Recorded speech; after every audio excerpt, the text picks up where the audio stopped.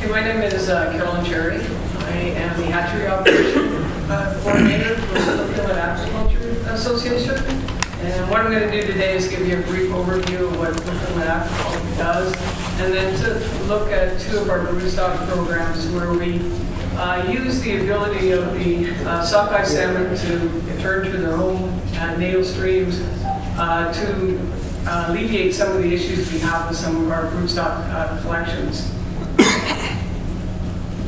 Cook Inlet Aquaculture, it was established in 1976. We're located in south central Alaska, so we're above where Trent is up in Kodiak, we're just above him. The area is quite large. We cover the entire lower and upper Cook Inlet, as well as all the freshwater drainage that goes into those areas. So it is quite a large area. It does include a number of entities, or government entities, the Mat-Su and the Kenai Peninsula Bureau, as well as the major cities of Seward, Homer, Kenai, Soldotna area, and also Anchorage. The mission of Cook Inlet Aquaculture is to protect and rehabilitate salmon stocks and habitat, and then also to maximize the common property resource back to Cook Inlet. Initially, when Cook Inlet started, we were focused on habitat projects. We were dealing with beaver dam removals, flow control structures, fishways, and then we had this one hatchery up at Kalupna, up near Anchorage, where we were doing some enhancement projects from. Since then, we've grown mainly on our hatchery programs. We now have 4 hatcheries in total. 2 of them are pink salmon hatcheries, and those are located down here at Tutka Bay Lagoon Hatchery. It's permitted for 125 million pink salmon. And Port Graham Hatchery, which is our newest acquisition in 2014, is also permitted for 125 million pink salmon. The Kalupna Salmon Hatchery right now is not operational. There's limited ability in the upper Cook Inlet aquaculture for some enhancement projects, mainly due to some mixed stock and wild stocks already being in the area. We're hoping that we can use the Tutka Bay and Port Graham returns to fund the reopening of this and look at using the Kalupna hatchery as more of a rehabilitation rather than an enhancement program. The last facility is Trail Lakes. This is the sockeye facility that I'll go into a little bit more detail with. The Tutka and the Trail Lakes hatcheries are both state-owned, and Kalupna and Port Graham Cook Inlet both owns and operates those. Trail Lakes Hatchery is located in East Pass. It's about a 30-minute drive out of Seward, Alaska. Again, it's our main sockeye producer. We do 6.9 million fry, 2.35 million smolts, and we also do a token amount of coho salmon, 450,000 fry and 50,000 coho smolts. This is Upper Trails Lake. You would think that since we have this nice lake right nearby, that we would put fish into there and they would come back there, but we don't. We end up taking all our broodstock, or all our releases go to remote locations, and therefore all our broodstock collection is also at remote locations. We have 4 broodstock programs. The Bear Lake and the Hidden Lake I'm going to go into a little bit more detail with. The Shell Lake program is relatively new for us. Usually Shell Lake had anywhere from 40 to 60,000 adult salmon returning, sockeye salmon returning. We've been monitoring that lake for some time, and we were seeing a decline in the numbers down to like 100 to 200 adults coming back, with the main culprit being northern pike. But also when we were starting to look at it more seriously, we also saw this loma that the BC people have also commented on as well.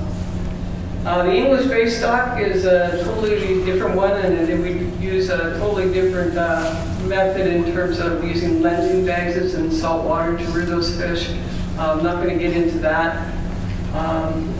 We do, from Trail Lakes, 9 remote release sites. The Hazel, Leisure, and Kirshner, all here in the lower Cook Inlet, are barrier lake releases. The Res Bay and Tucker Bay Lagoon smolt and the Port Graham smolt are all short-term buried in net pens before they're getting released.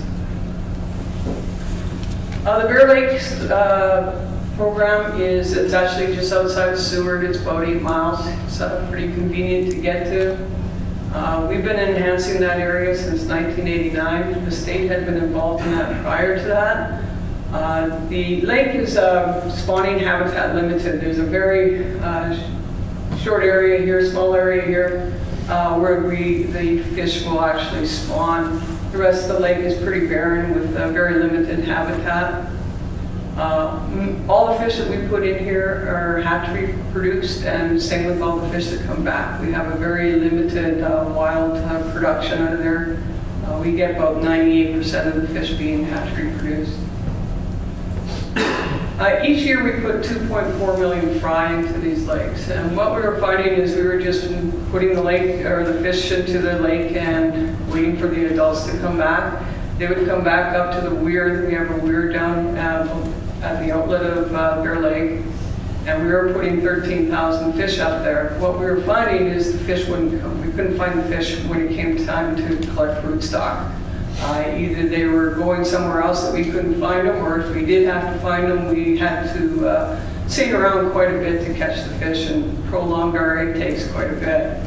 So what we started doing is actually taking the fry and putting them into small net pens in the creek and taking advantage of some homing ability, basically to acclimate these fish to the tributary creek so they would come back to that.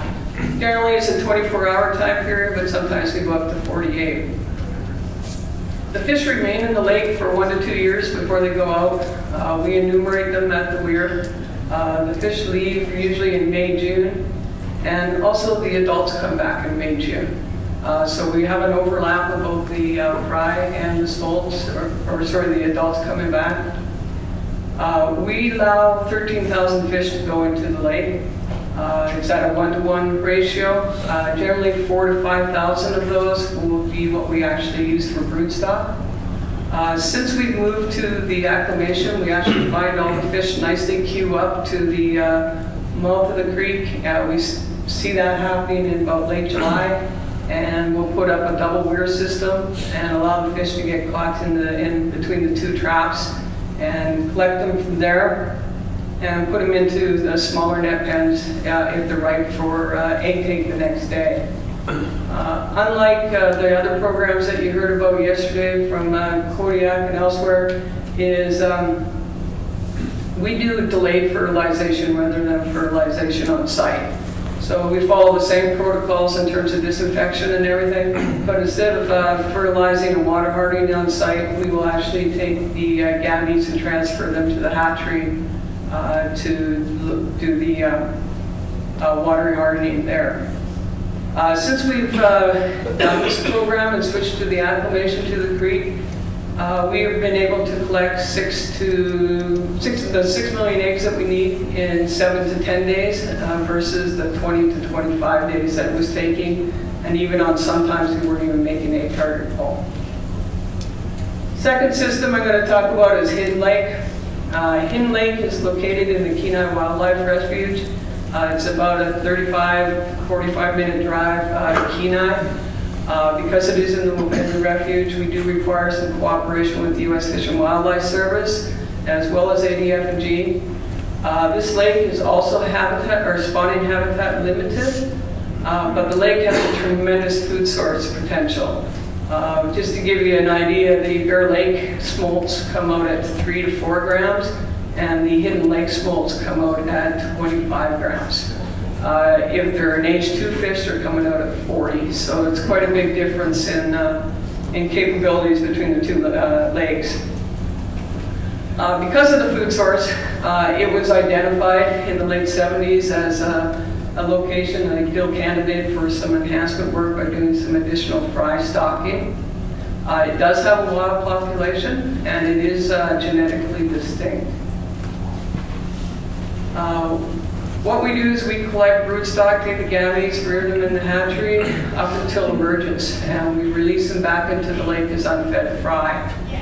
So basically from the time they're stocked to the time they return, they're under the same environmental conditions and predation issues that the wild fish would have as well. So because there is a wild stock, we do have to meet some nice stipulations, and those are to have a ratio of wild to hatchery fish returning being 1:1. No straying to the other water bodies, which is like Skilac Lake and Kenai Lake. No more than 30,000 fish to return to the lake. And we also need to do limnology monitoring to ensure that we're not having any negative impact on the food source. We've been monitoring the strays for quite some time. Going to all the different other water bodies, looking around, and we have not been able to find any hidden lake hatchery reared fish in those systems. We've been monitoring the limnology also basically from the beginning as well, and haven't noticed any impact based on the extra fish that we're adding into the system.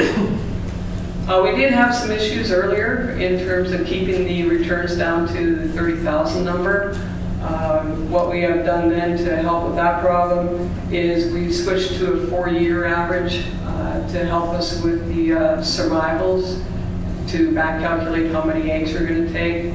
And that has proven to be pretty successful. Generally, we're pretty good at dialing in the number for the 30,000 fish return. What we've had the biggest challenge with is the 1:1. Like the Bear Lake, we do have a smolt trap, and when the fish go out as smolts, we're able to trap those fish, do a count, and also determine the contribution of the hatchery versus the wild stock. When the smolts are leaving, they're pretty close to 1:1. Generally, the wild or hatchery fish is about 55%, and the wild fish are about 45%. But when they return, it's not the same story. You would think it would be that you got 50-50 going out, you should have 50-50 coming back. And actually what we're seeing is the hatchery fish are having a better ocean survival than the wild fish. So to help minimize the interaction that the returning hatchery fish may have on the wild stock, we're looking at taking advantage again of the homing ability of the sockeye salmon to help with that issue. Prior to 2012, what we were doing is we were collecting the eggs in this side, in the western basin on the south side. And then when it came time to releasing the resulting progeny, we were taking them over to the north side.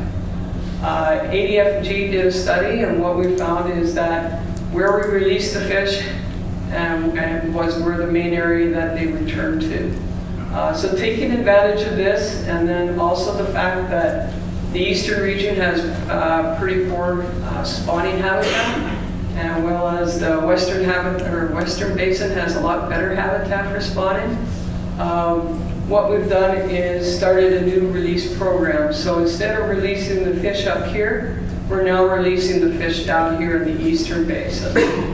The idea behind this was that the fish that are hatchery will return to primarily to the eastern basin, and where there's poor habitat, so they won't be able to spawn successfully, whereas those that are the wild fish will go to the western basin and where the habitat's better and therefore have a better success.